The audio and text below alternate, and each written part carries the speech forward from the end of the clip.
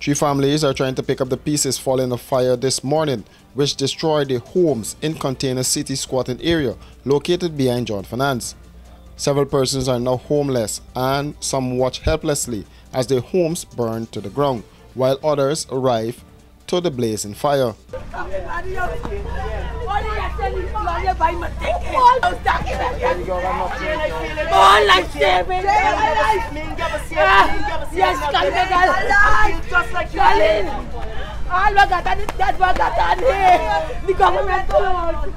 The government closed and don't call me nothing more.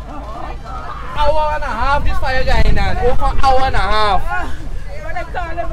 One wasn't walking with no this house catching it. Nobody have my documents. They never could get the documents. They want to mine.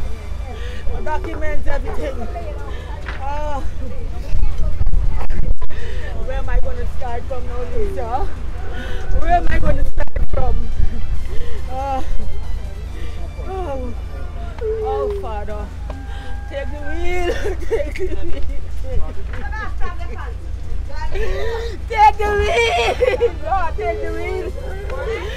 God, take the wheel! Take the wheel here! Take the wheel! Oh, Father, be responsible thing! There's the second time you might be in this girl of fire, brother! Fire, brother! Only on they start building back myself for my. And now again, I gotta start scratch again! Again, welcome me for start over.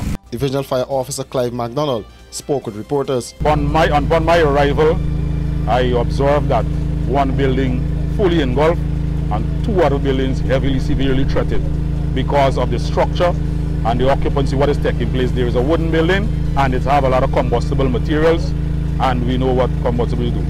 So the first 10 appliance arrived about 3 minutes after my arrival, that is at west from Velp.